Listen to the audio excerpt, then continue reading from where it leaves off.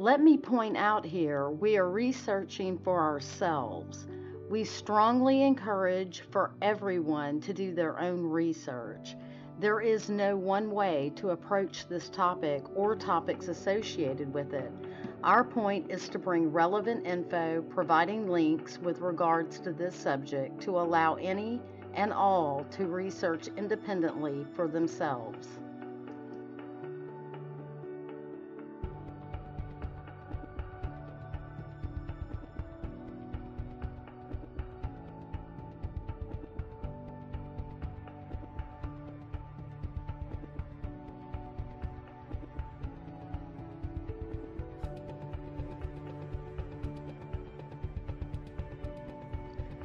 Who was Bill Cooper? Besides being a father, husband, son, and brother, he was the author of Behold a Pale Horse.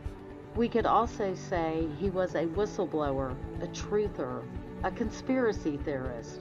His words are from over 26 years ago, and his resume is most impressive.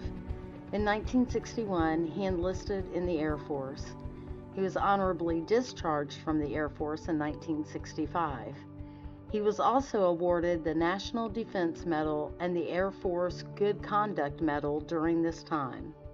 In December of 1965, he joined the Navy as a recruit chief company commander. He also served in Vietnam.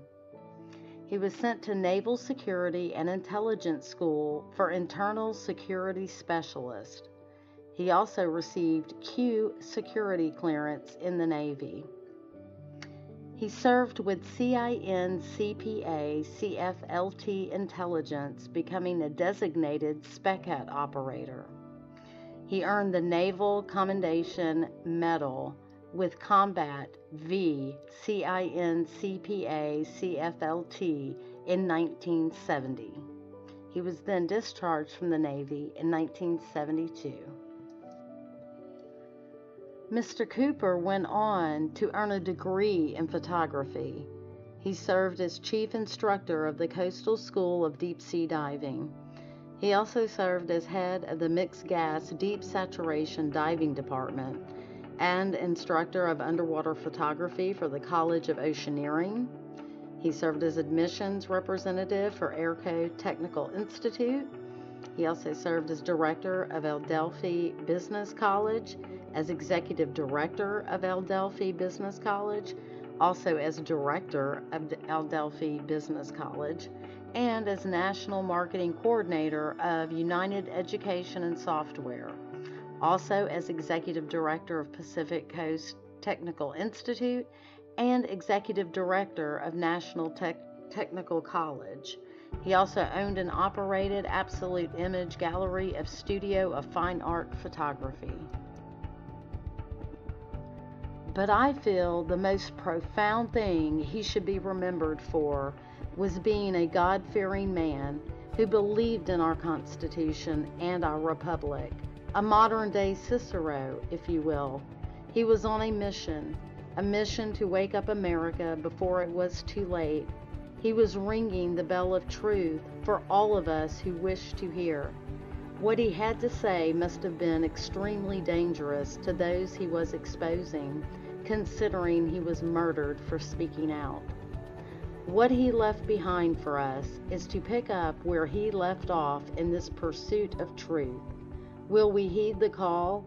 Will we finish sounding the bell of alarm that Mr. Cooper started ringing many years ago? Will we not allow his death to have been in vain? Dear God, I hope not. I pray not. Thank you, Mr. Cooper, for every effort you put forth to warn us.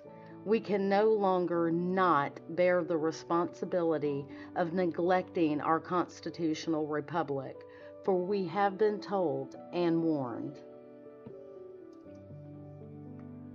In his own words from Behold a Pale Horse, this is a direct quote from Bill Cooper.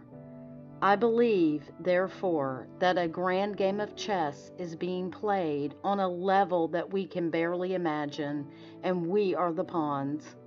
Pawns are valuable only under certain circumstances and are frequently sacrificed to gain an advantage. Anyone who has studied military strategy is familiar with the concept of sacrifice. Those who have seriously studied history have probably discovered the real reason we go to war on a regularly scheduled basis. Before reading this book, I advise you to play at least 2 complete games of chess. You must learn the rules they play by. You must realize objectively that some pieces are more valuable than others, and that the king is the most valuable of all. You cannot learn reality if you get caught up in the fantasy that life's not fair. You must come to know that the ultimate outcome of the game is the only thing that counts. You were lied to when you were told that it does not matter whether you win or lose, it's how you play the game. Winning in the world of the elite is everything. Indeed, it's the only thing. The power elite intend to win. My research has shown at this point that the future laid out for us may be just about impossible to change. I do not agree with the means by which the powerful few have chosen for us to reach the end. I do not agree that the end is where we should end at all.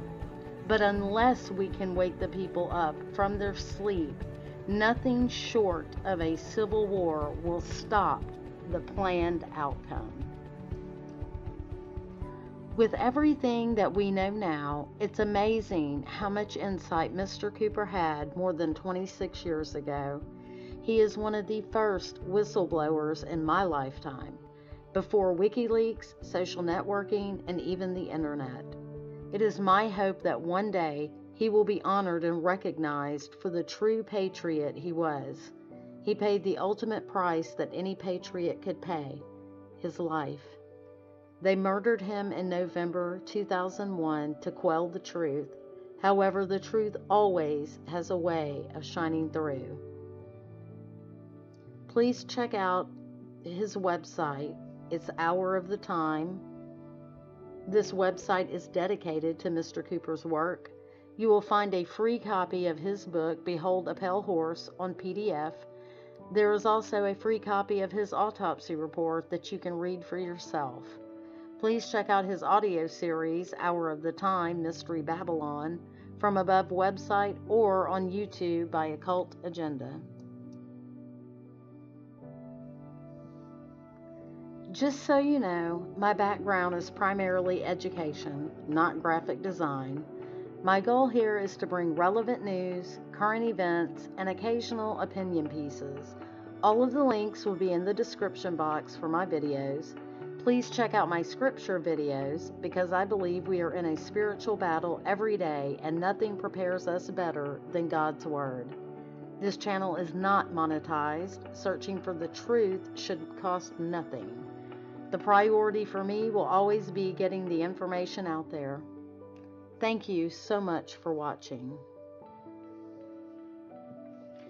Please like, share, and subscribe.